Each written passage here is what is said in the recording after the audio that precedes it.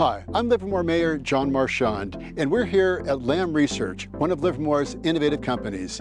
In this era of AI and autonomous vehicles, Lam Research makes the critical equipment that's so important to drive the next generation of innovation. Let's go take a look.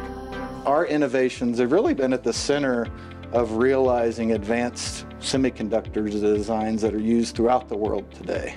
Everything from some of the new emerging technologies that you hear about, 5G, networks, artificial intelligence, autonomous vehicles, really all those emerging technologies are driving an increased need for advanced semiconductor chips. We operate in actually 35 countries throughout the world today.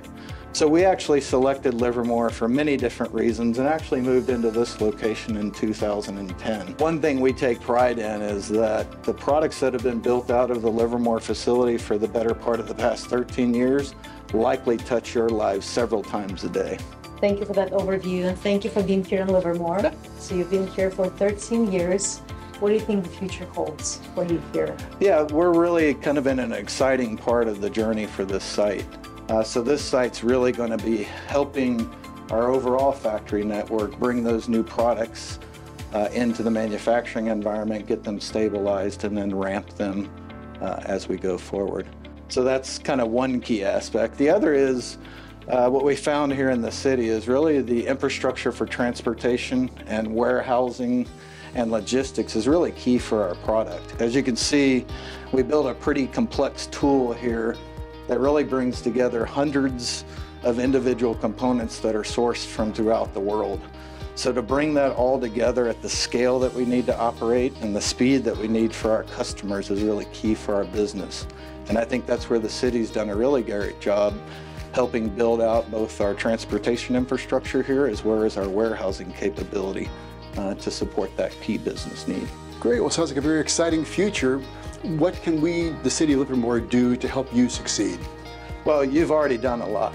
Again, thank you for the partnership that we've had and the time that we've been here in Livermore. I think the continued focus on investment in the transportation infrastructure, not just for the business need that I talked about, but also for our employees. That's been one key thing that we've seen here at this site is that our employees are really dedicated to their careers in the tech space, and that really the location of Livermore has helped us attract talent not just from the Tri-Valley area but also the Central Valley. And the ability for shorter commute times is key to really managing a good work-life balance, and I think Livermore has actually really created a great opportunity there. I think second's obviously the work that you're doing around affordable housing and creating different housing options for the diverse workforce that we do have, extremely important.